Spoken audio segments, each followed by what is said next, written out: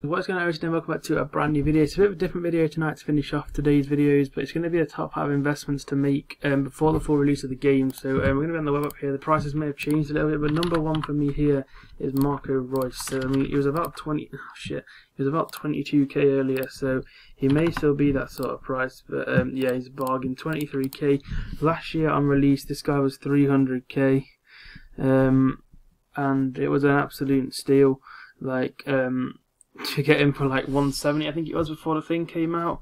So yeah, I'd really recommend going to pick him up. Like, I mean, 80 pace this year. It's dropped in stats a little bit, but he's not gone to 10% of his price. Like, no way, he'll be 40-50k. So that's the first one for me. The second one is this guy here is literally extinct anyway. Regulion. Okay, was it? Jesus Christ, he's actually gone to shit, which is a good thing.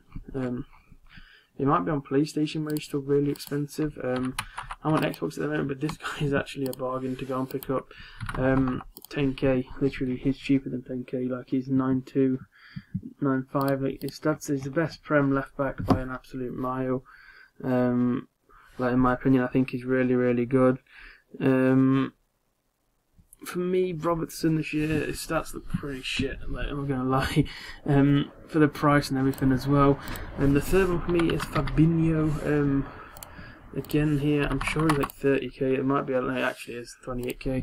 Like, last year again he was 100k and he was 2 ratings less, so for me he's going to hit 60-70k when that first weekend league comes out. But guys, don't sit with 50k and go and buy a Fabinho. You've got to have like 300-400k. Say if you're going to go out and then open loads of packs, go and then invest your card players, invest your pack players, go and sell them and invest them into these players.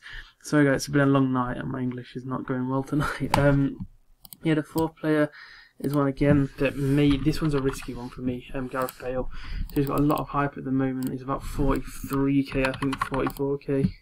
He has dropped a little bit, or it might be PS again there. I've seen his price, because currently on the Xbox market, and yes, he's about 38k, let's say. I think he could hit 60k, but he could also flop, because he's only 83 rated. Depends how popular he is in packs. So obviously, if his pack luck to get him is literally dead, like he's coming out of packs constantly, then he's going to plummet. But if he's one of those cards like a few players last year that were average rated, he's going to flourish. So probably like 60-70k. And the final one, this is actually courtesy of somebody that I saw buy one. He's not even a trader, and I suddenly like was, oh shit, this guy's actually looking good. He'll hit probably 45-50k. Is Leon Goretzka. 18.5k for him. Look at his stats, I mean, they're unbelievable. Guys, I'll also do another one of these videos tomorrow, maybe, another top 5 to invest in, because there's so many cards. I think that'll be another top 5 tomorrow, and maybe some different ones. Like, these are the ones for today, so the prices may change or whatever, I might use some other ones. So these are the ones you want to do today. Like, these are the 5 most important ones, but there will be other ones. So you guys, I hope you enjoyed this video. Leave a like and sub if you're new, and I will see you all next time.